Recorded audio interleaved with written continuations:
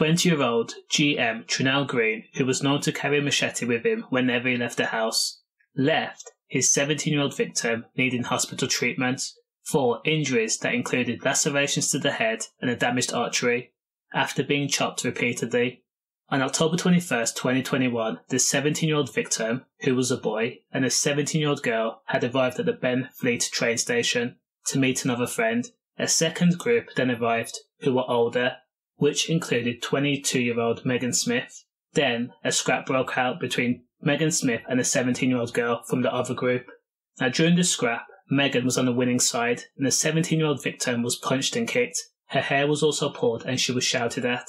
Now, the 17-year-old boy got between the two girls and tried to break up the scuffle, but that's when Tranele Green came rushing out. He lifted up his top, pulled out a machete from the waistband, and used it to chop the 17-year-old boy in the head. 1, twice, 3 times. Then, when the damage was done, the group then left. Of course, Megan Smith scampered, as well as Tranele Green. As for the 17-year-old girl, she suffered lacerations and a concussion, and as for the boy, he needed hospital treatment for the injuries I described earlier. Both teenagers were taken to hospital. Now, Megan Smith was arrested at her home a few hours later, and she pled guilty. And as for Tranele Green, he was detained by plainclothes officers when they recognised him at Rayners Lane Underground Station.